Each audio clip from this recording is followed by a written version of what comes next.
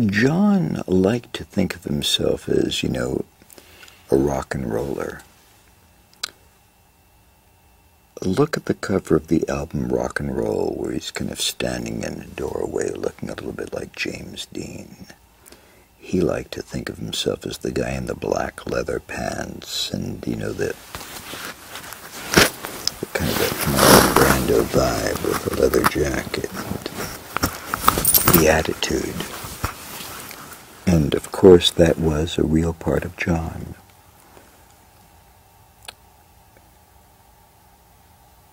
The part that I remember most and loved the most was the flip side of that coin. He was a very soft, romantic, old-fashioned kind of guy who preferred preparing tea for the guests at the house, who hated clutter and newspaper and liked neatness and hygiene.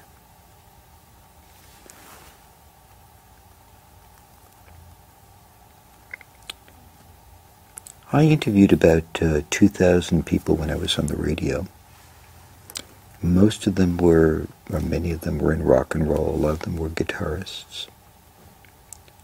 When you shook hands with them, one of the first things you noticed was their fingers were all calloused.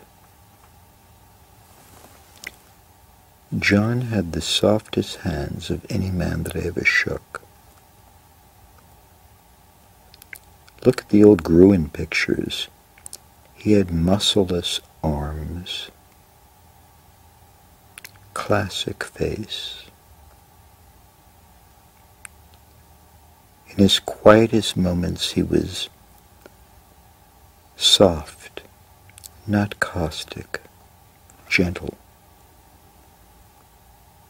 Watching him cradling Sean at night, taking him to bed, singing songs to him, lullabies,